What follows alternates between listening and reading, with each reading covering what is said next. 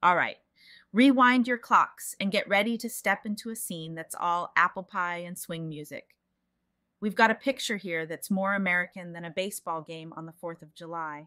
It's Norman Rockwell's Willie Gillis at the USO from 1942, where young Willie is getting the VIP treatment.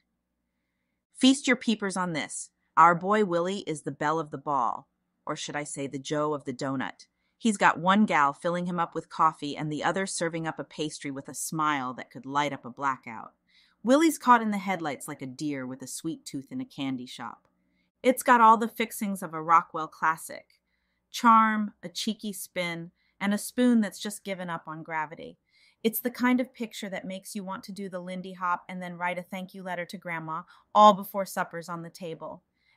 If this bit of yesteryear's cheer has you grinning like a possum eating a sweet potato, then park yourself right here. Smash that like button, subscribe, and ring-a-ding that bell.